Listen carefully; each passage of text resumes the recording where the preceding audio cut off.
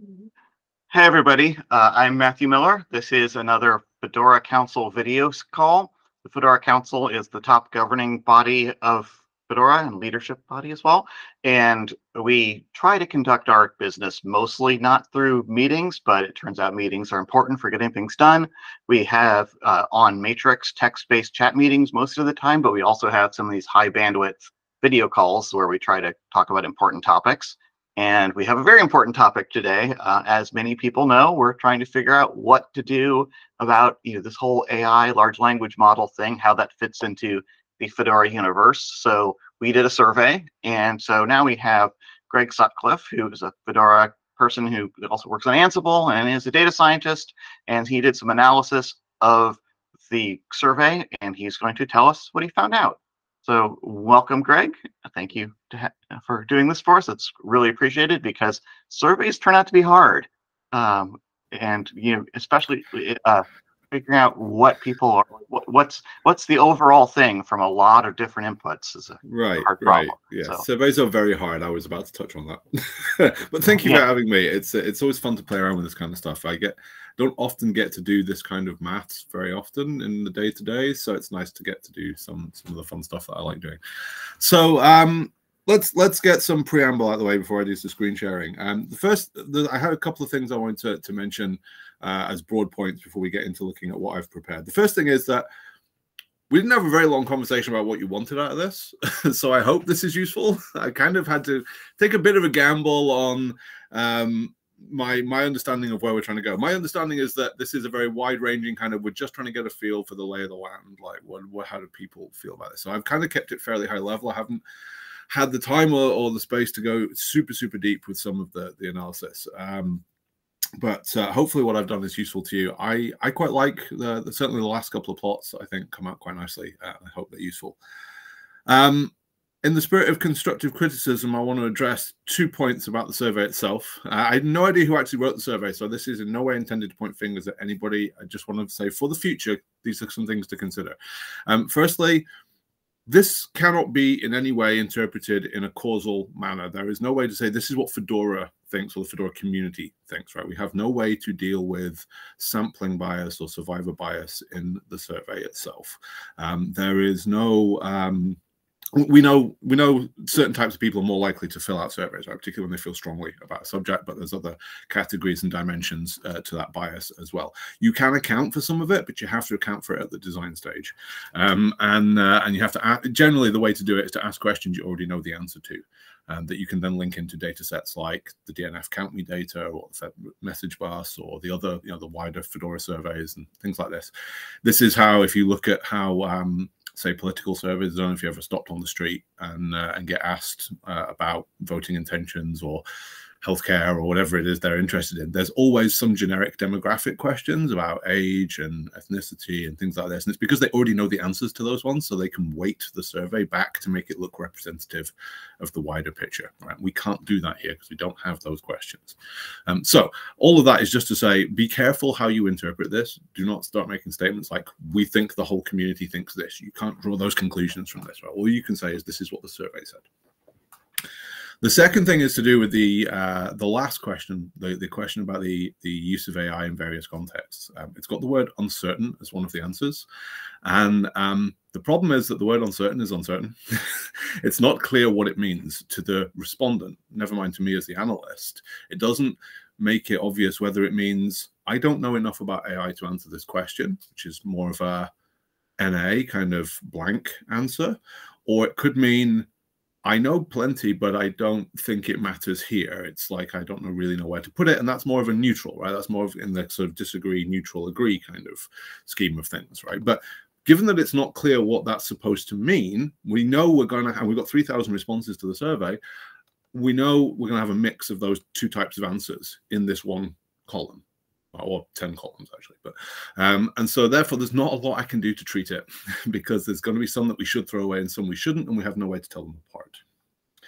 So takeaway I'm having here is we would love to have your help designing our future I would be survey. delighted to help with that. We've got the no shade thrown on anybody here. This is hard stuff, and before I started teaching myself more of this, I wrote terrible surveys too.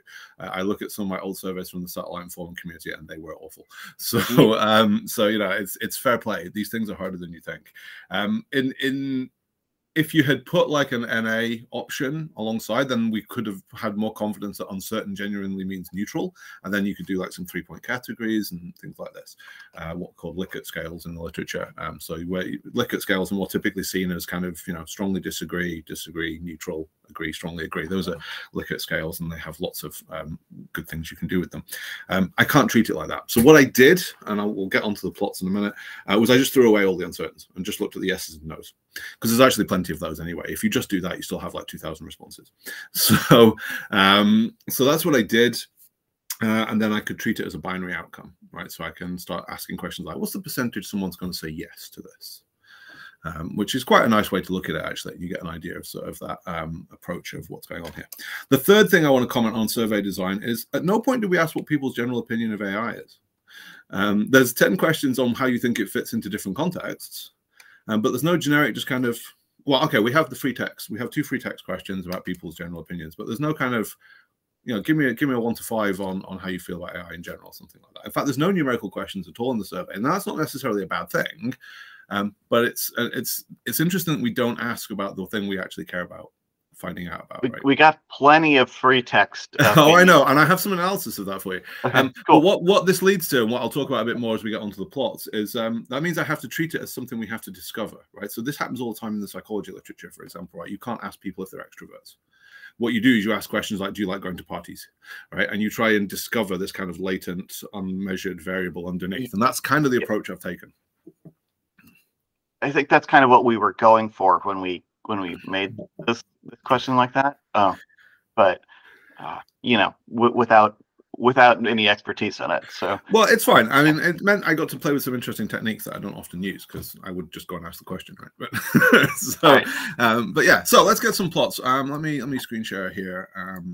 First thing I did was just some very simple bar charts. You don't need me to make bar charts, but you got to start somewhere, right? So here we go. So this is, I'm going to switch to the tab so I can't see you guys anymore. So there's three main questions and 2 free text questions in the survey. The first one was, what's your role in Fedora? Oh, that's some nice overlapping that I hadn't spotted there. This is overwhelmingly user-based, right, this survey. And that's not surprising. For me, and with the limited time I had to do the analysis, it meant it was an easy one to come back to. Like, I do want to say, if we want more analysis, if I haven't hit the spots you're looking for, I'm willing to do a bit more on it. I had to make some choices. This was a question I kind of looked at it and went, well, I'm not going to get a lot of differentiation out of this one, so I'm going to put that one to one side. Now, you can come back to this. We can look at it later. But for now, given that we know that the vast majority of responses here are coming from users, we kind of just want to look at it as a user survey for the most part. One of the things here is this is actually this exact same way we asked this on the Fedora contributor survey. I don't know if that's helpful. Oh, okay. That could be interesting. That could be interesting. I'll talk to you about that later. Yeah. I can get you that stuff from last year if that can potentially help. That helps us make it a little more representative. I'd still be a little wary of sampling bias on the basis of one question, but it does help. It does help to generalize it a bit. So that's worth thinking about. Okay. I mean, when you look at, I guess I don't want to get derailed too much, but very quickly, do you see a similar kind of distribution when you look at the wider survey? This is much more. The weight here for users is much higher. Okay, that will be interesting then. So that could be a future extension here, which we could talk about in a bit. So that'd be good. Okay, but for this analysis, I kind of put this to one side, meaning to come back to it, and never really did. The second one was use cases, which I think was much more reasonably distributed. So this is, what do you use Fedora for? And then finally, we had the interest one. I did keep the uncertains in here just to give an idea of that kind of distribution. I also tried breaking it out this way as well, which I think is slightly more readable. So you get an idea of no uncertain yes, 3 breakpoints, 2 breakpoints, I guess, across the different categories. What we're going to see is that this pattern, where no is pretty much the largest category in every case, is going to be the pattern, right? But we can look at it in a few different ways. I was just trying things out, basically, and seeing what stuck for me. So there was this one. Oh, I thought I'd redone this one. Let me reload this page. Ah, there we go. I did redo it with percentage symbols. So this one was me trying to look at the intersection now. So bar charts are not too hard to make, right? So you just count all the yeses and off you go, all of the uncertains in this case. From here on out, I started to try and add a bit more value to this. So this one was me trying to think about, okay, I'm going to put role to one side. I'm going to look at the interaction between use case and AI and see where that comes out.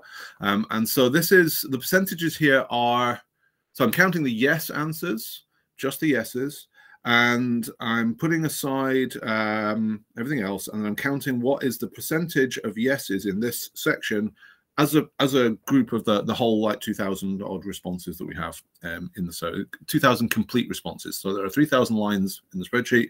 2,000 of those have actually like not just skipped entire questions, and then that's the data set we can use, right? So this is as a percentage of those 2,000 responses. What do we see? So I think there's some obvious patterns, particularly on the usage side. People who work with desktops or media seem to be a little happier. And then we already know a bit about the categories looking at those bar charts earlier. So things like tooling and infrastructure seem generally more interesting than, also more positive, I should say, than some of the other categories.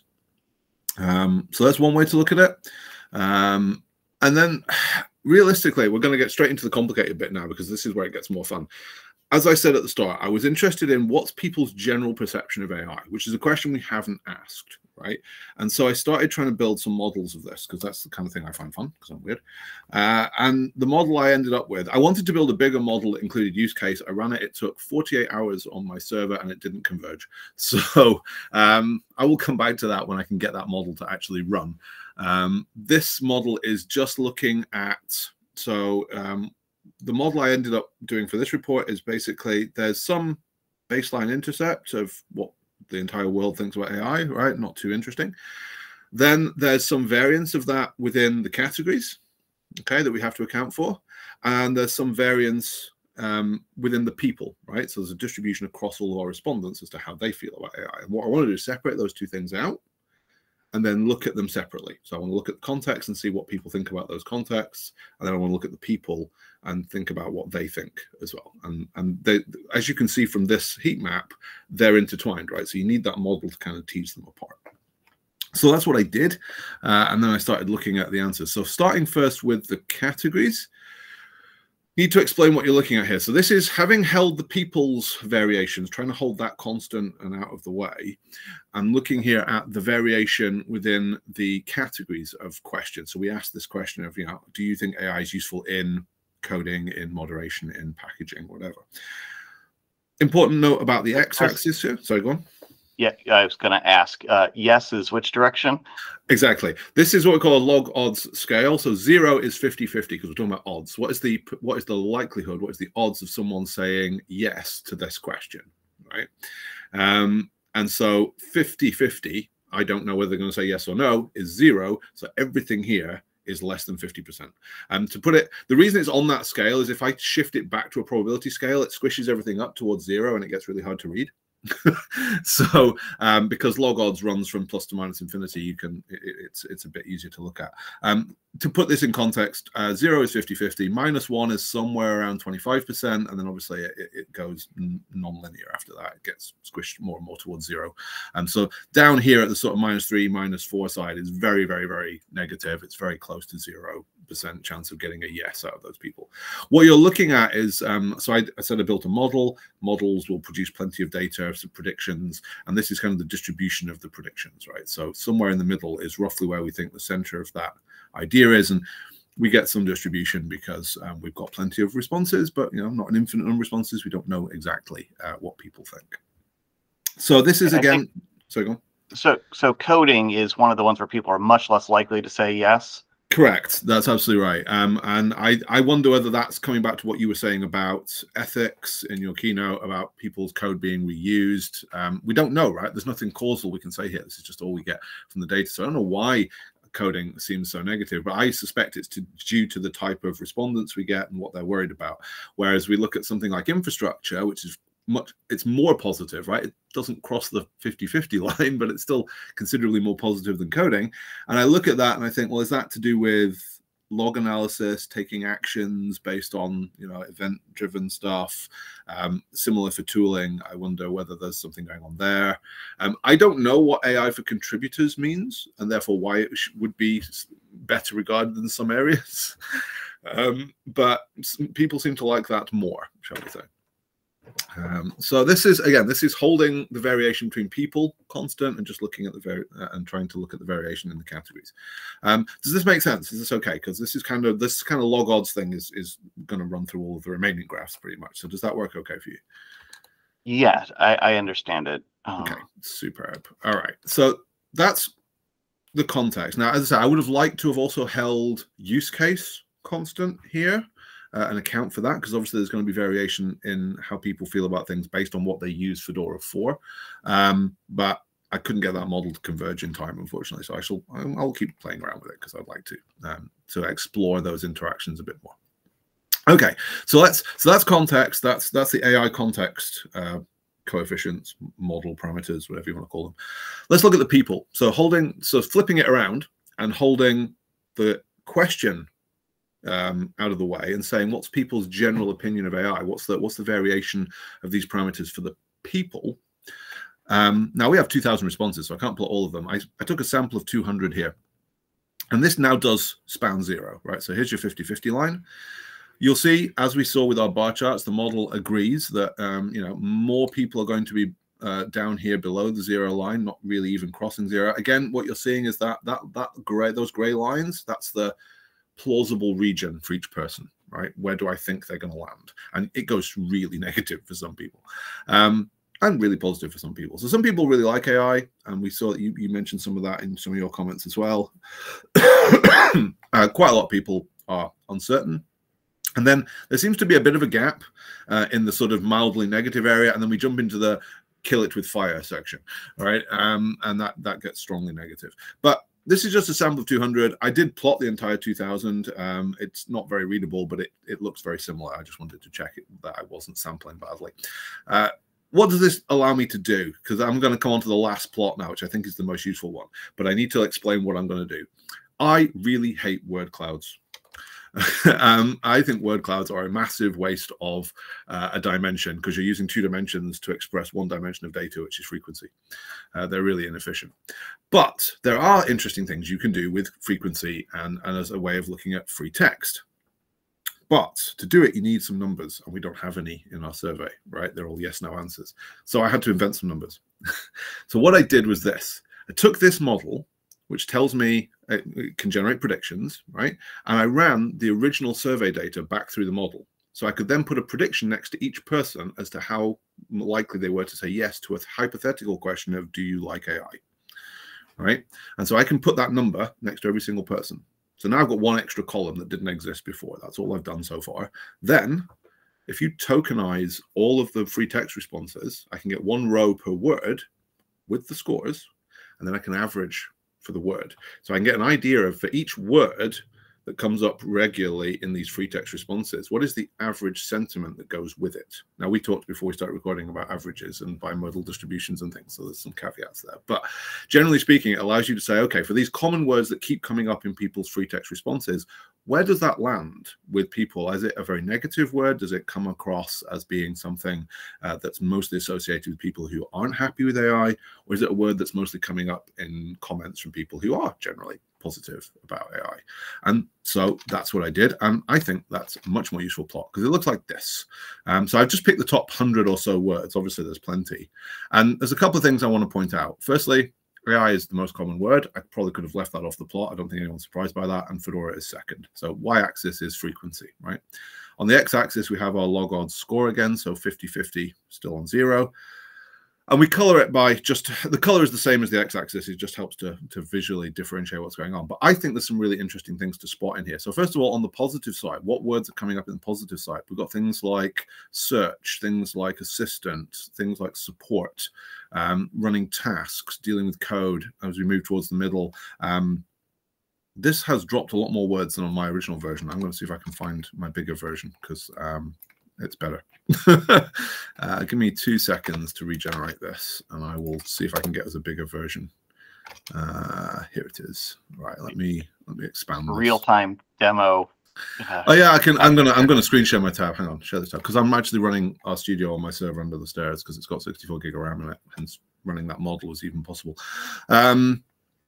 So here's the actual code that runs it. So this is the one I want. Can I get this into a bigger? I normally run RStudio on my desktop just as an application. I'm not used to using it in my browser, but I wanted the bigger memory here. So this is actually where it is.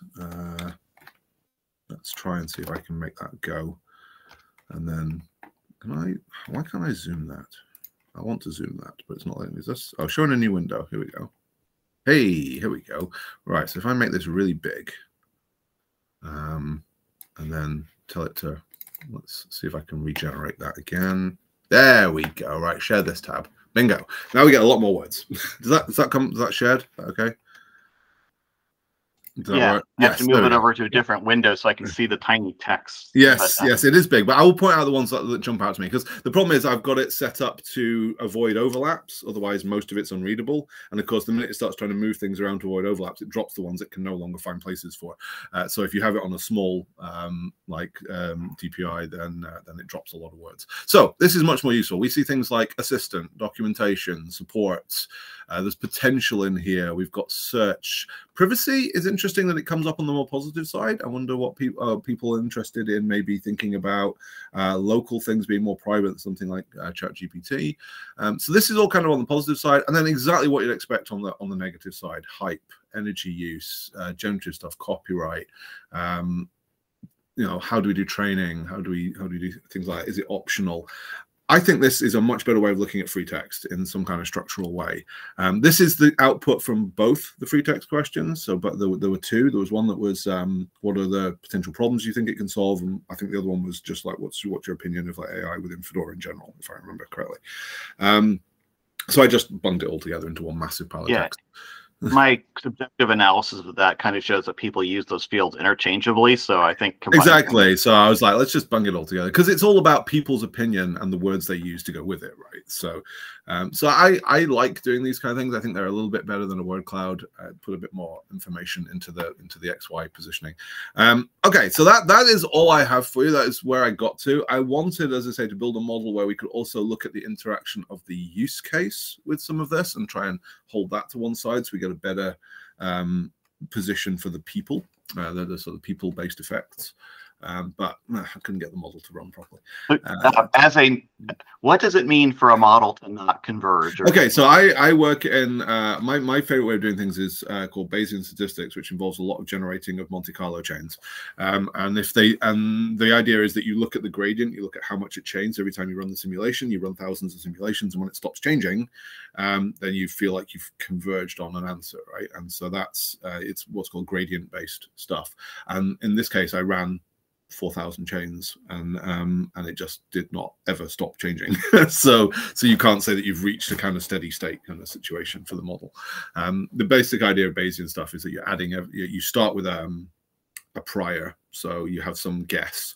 So I probably shouldn't go too far into this, but I'll take up all your time. But consider that we're interested in a person's responsiveness to the AI question, right? How likely are they to say yes? Well, that's a normal distribution, right? There's some value, each person has some value that says I'm this happy with AI, right? And that's based on your psychology and your experiences and where you are in the world and what you think about various issues and so on. So central limit theorem, if you mix enough things together, you get a normal distribution, right? So we have this normal distribution for this latent thing that we can't measure.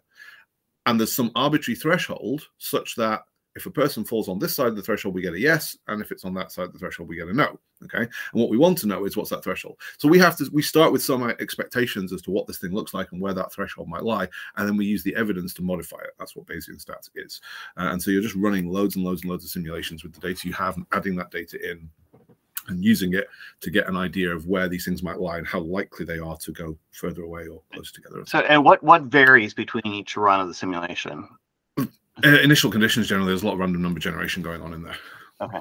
So you're generating hypothetical people and then running it through like with your data. So you have what's called a generative model. So in this case, I'm saying, all right, I've got this normal distribution, and then I've got another normal distribution, which is to do with like where do I think the threshold is, right?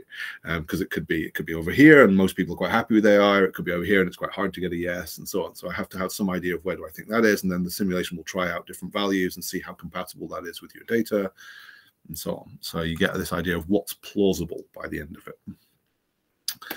And that's how we end up with these like nice little histograms for things like the various types of AI question and so on, because it's pulling those. It's basically what you get out of it is a whole new data set of thousands of draws from a distribution of what's plausible given your data.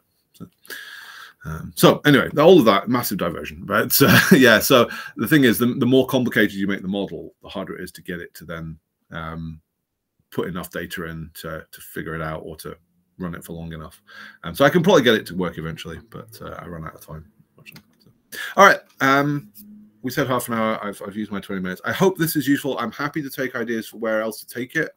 The link to the larger survey could be quite an interesting one to explore in terms of how role affects these things. Because as it stands, you would get very little data in any other category. So it's like you'd be able to do it, but you'd have very wide, plausible regions for those things, right? Because we don't have a lot of data to modify it. So I know, going back to the very beginning with your caveat, we can't make general conclusions about what Fedora thinks here. But what would you say is like the overall? What does the survey? What the response to the survey say? I think so. What would I say? I would say that within the responses we have, the sentiment seems to be more on the negative side. People are not super happy about AI.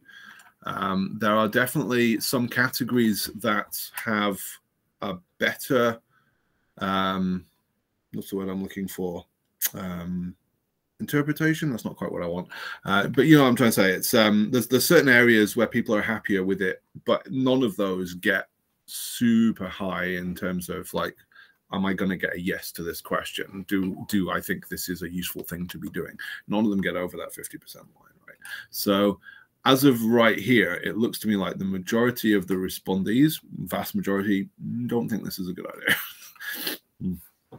Or at least they don't see a place for it, right? I think it's probably better, given how the question's worded. It's like the question's all about where does this fit in Fedora, and I'm running Olama on my server, right? So I can, but is that a Fedora thing, or is that just me running a container somewhere, right? Because that's part of the problem here. Is what does it mean to even have AI in Fedora rather than just something you can run on top of it? So yeah, and the reason we asked it that way is, you know, we kind of wanted to know about things that we can control. Right. Because there's a lot of AI, like whether you're running Olama in a container or not, like it's nothing to do with Fedora, right? Exactly. How block containers or detect AI models, and you can't do anything about that. So yeah, I think within that context, it looks to me like a lot of other people have taken that kind of view as well. It's like what can Fedora actually make use of directly from an AI perspective seems limited, right? Because again, I run RStudio for doing this analysis, and I have not got the box checked, but there is a Copilot box in there, right? But again, it has nothing to do with the fact that I'm running that on Fedora. So yeah, it's a tricky one. But certainly the data suggests that asking the question, do you see a use for AI in coding, moderation, infrastructure? None of those are coming out majority positive. Although what was interesting to me that when we had like the bar charts and stuff that were based on the answers, like the numbered answers or whatever, there was a lot of no's. But the last picture, the 0 was like to the left, and it went like from -3.5 to like +4.5. So yeah, there are definitely some people. There are definitely some people there who. So could we say that, like, am I interpreting it correctly that like who took the care to actually write text was more positive than people who only clicked the things? So I think you're. Let me go back to screen sharing. No, press the right buttons, Greg. That's not to say that the text is necessarily overwhelmingly positive, but it's more positive than. So I think was it this one you were talking about? Yeah, like there's way more. So this is nothing to do with the text. This is nothing to do with the text. Exactly. So I used the numbers that came out of this to do this one, but this one does not analyze the text. This is to do with their answers to the AI questions specifically. So we've not accounted for the use case, like whether you do media editing or gaming, whatever. We've not accounted for the role, the users, developers, etc. We're just looking at the variance between the AI categories and between the people. And then we're holding the AI categories constant, and we're looking at the variance between the people. Yeah. Now, what I take away from this is, and this is back to something Matthew and I were just chatting about while everyone was joining, it's bimodal, right? There's not a lot of people in the center. And there's a peak, way more there's a negative peak. Well, yeah, this is a sample of 200. If I but like there's way more no's here than yeses. But if you scroll all the way down to the words, that's like right. So the word, that was like more positive in there, which is interesting. There are some people who are positive. Yeah. Right. And what I can't do with this is, like, if I go back to this one, right, there is a for everything I pull out of a model, there's a distribution. I don't get one answer, I get 1,000. Right. And I can say, what's the distribution, what's the center of that distribution, what's the most likely answer, what's plausible region of answers, that's the light blue area, what's a less plausible region of answers, that's the full tail. Right. Now I could do that for every single one of these words, but you wouldn't then be able to read the graph. So I have to make a choice. So what I'm showing you, where I place these words, is like that thick blue line, basically. So also, the words are not like but the AI could be over here. So what it's basically saying is the word AI, I put it here because that's the mean of their distribution for that word. But it could be here, could be here, could be here. It's probably not here, and it's probably not over here. But it's somewhere in this region, right? And but like, if I see, for example, like, I don't know, if I just look at it as a volume, right? Like I see like 60% of words are positive and like 40% of words are negative. This is not representative of like that there were like 60% of positive sentiment. It's more like words that made it. Right, exactly. I'm doing quite a lot of text processing. I'm stemming the words because you want like prod and production to be the same thing, and I'm removing like stop words, so that's boring words like the, and you're doing quite a lot of text processing. So this is more about what can I pull out of the free text that helps me to understand that free text, but I wouldn't go backwards from that to look at the people. Okay, so we need to look at the specific words, not like the volume of words in that. Right. I mean, it's interesting to know the volume of words for AI, Fedora data. These are higher than words like, developers, right? That's still interesting. But these are means, right? So I've taken this word, which showed up, 200 times, and that means it's been used by 200 people. I've taken a mean of those 200 people's predictions and plotted it here, because it turns out those 200 people were slightly more in favor of AI than a different 200 people who didn't use the word system, right? So that's how this plot is made. So this is about understanding the sentiment of the text rather than the people. For the people, you look at this one. So along the lines of that, why does that the graph below, the words graph, go? Why is it asymmetrical? Why isn't 0 in the middle? Why does it go up to 4 only down? Okay, so it's log odds again. I should have put that on the x-axis. So it's the same. It's the same as these ones here. So 0 is your 50-50 line, and then where it goes up to just happens to be where the scores land. So I could have fixed the limits of the axis, but I just let R pick whatever it wanted in terms of. So having it that way, that means the people who said support are very likely. Right, it's a much higher score than, say, energy, which is, I mean, anything above about 2 in either direction is, I think 2 ends up at about 90% likelihood. So minus 2 is 10%. That is, if they said support, they are 90% likely to be positive towards AI. Is that the thing, or is it the other way around? Yes, that's the right way around. That's the right way around. So if they're positive towards AI, can you? So that's the right way around saying it. It's saying the people who were more positive about AI, more likely to give a yes answer to a hypothetical "Do you like AI?" question. Those people use the word support more than the people who were negative. Now, I could go and pick any one word and look at the actual distribution. It might be that there were a whole bunch of negative people that also used it, but the average is over here, right? So yeah, it's a crude interpretation, but it's just a different way to look at the free text without having to literally read all 2,000 answers. Yeah, and since I did read all 2,000, one of the interesting I noticed was that there were a lot of basically climate change, energy use things which use very different wording, so that they didn't do the same thing. Like they had very few overlapping words, but their actual like human interpretation of it was very much. Yeah, it's tricky to do this kind of thing. I did. there's a certain amount of randomness. A large language model might be able to bring this down into it's there's a certain amount of randomness to this plot, and I did see I was obviously playing around with the settings and like what colors to use and things last night, and I did see the word climate pop up a couple of times in this. I don't know why it's disappeared now, but as I say, sometimes as it's doing the positioning, it drops words that it can't find a home for, so it's possibly just gone off the bottom of the list.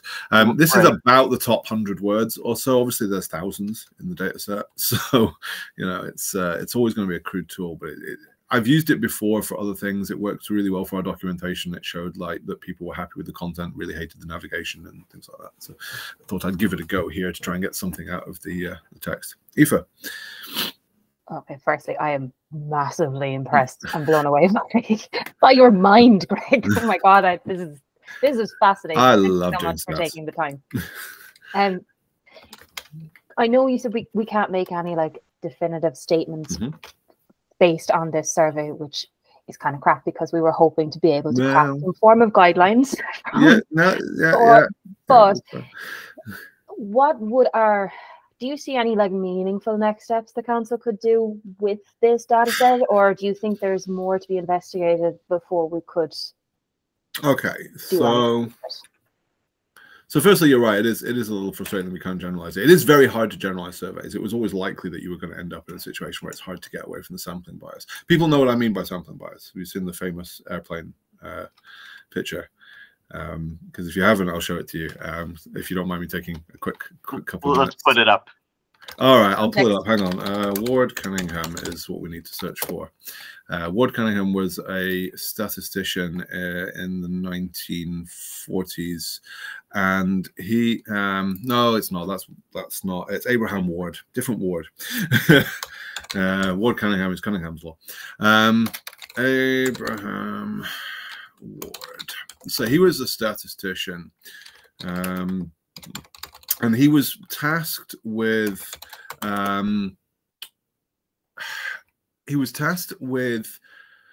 understanding where to put armor on planes during World War II. And so they brought him a set of data, right? I'm trying to find the plot, and I'm having a bad day. You can search for airplane holes. Comes up right away. Here it is. This is a picture that I found randomly using DuckDuckGo. So let's share this tab here. So this is what he got. This was the kind of data he got, right? You see that? And so they said, where should we put the armor? And intuitively, he said, you need to put all the armor where there are no holes, like around here and here and here, and oh, you see my cursor? I can't tell. But yeah, these kind of areas wherever there are red dots, don't worry about armor there. And they sort of went, why? I mean, the planes are full of holes. And he said, yes, we're seeing the ones that made it back. We're not seeing that are there. If we assume if we assume that planes are getting evenly distributed shots across all of their fuselage, then the places that matter are the places where we're not seeing holes. And that's kind of the point here, is that we've got survivor bias, we've got selection bias. It's we're not getting responses from certain types of people that might be important, right? And that's why it's hard to generalize. So I'll stop sharing that. This is something I really wanted with our flock survey as well, which is the people who didn't come to flock, the people didn't come back. Yeah, it's very hard to get them, right? Because they've usually left the community at that point. So to your point, Aoife, what can we do? We can make statements about the survey itself, and there were, several thousand responses, which gives it considerably more weight than like 200 responses, right? I think you're perfectly within your right to say, this is what we saw in the survey, and if you don't like it, why didn't you fill out the survey? So, I think that's perfectly fine. You just don't want to, just be careful in your language, that's all. Make sure you're always talking about the survey, because to generalize it to the whole community isn't correct. It's probably true, but we don't know for sure, right? As for next steps, it's tricky. I could do more analysis on this for the data set we have. My expectation is it won't change much. I think teasing out something to do with use cases could be interesting because it talks a bit about maybe about spins and things like that. If there's certain types of Fedora use cases that are more in favor of AI accounting for other variations, then that could be an interesting result in itself. But I don't think it changes much about the overall result that, in general, the respondees here don't seem super keen on the idea, right? But they don't seem super not keen either. It's more, vaguely, it's like you were talking about Flock and DevConf, right? It's bimodal. There are some people who are super happy. There are some people who are not. You could dig into certain categories. There are categories there that we see getting a more positive response than others. You could go and find out why, what people think that means for them. It could be an interesting thing to look into. Or indeed look into the really negative ones, find out why they're really negative, right? So there's clearly significant differences between those categories, and I don't know why. One of the things that I saw in the comments about negativity, which would be something that we didn't, that could be explored further, I think, is a lot of people assumed or were worried about us making some sort of in the desktop assistant thing that connects to a cloud service. AI sometimes sends your data to the cloud service for some sort of analysis and sends things back. And that being, on by default or undisableable or just, kind of shoved at people. People really didn't want that. And I think we didn't ask about that because we're not even considering doing anything like that. Exactly, right, yeah. But that was one of the big things people were really negative about. Yeah, it is interesting. I think the biggest thing that comes out for me trying to do the analysis was simply like, I don't know what some of these categories would even look like. Right? I mentioned it earlier. Like, what does AI for contributors look like? I don't know, and I wonder whether there was quite a bit of confusion as people just couldn't quite visualize like, what does that thing even mean? What would that look like? And therefore, do I think it's a good idea? I can understand where AI fits, say, in coding, because we've seen tools like Copilot. I can understand using it in infrastructure or something to do log analysis and so on. That's fine. As you say, it's in use on discourse and can be used to help in those kind of spaces. But all of these are platforms, right? All of these are things that then provide a tool in some other way. And I wonder if that's what we're really talking about here. Is like, is that what AI for contributors means? Does it mean something you can chat with to get help and know who to go talk to? Because let's face it, the Fedora wiki is not easy to navigate.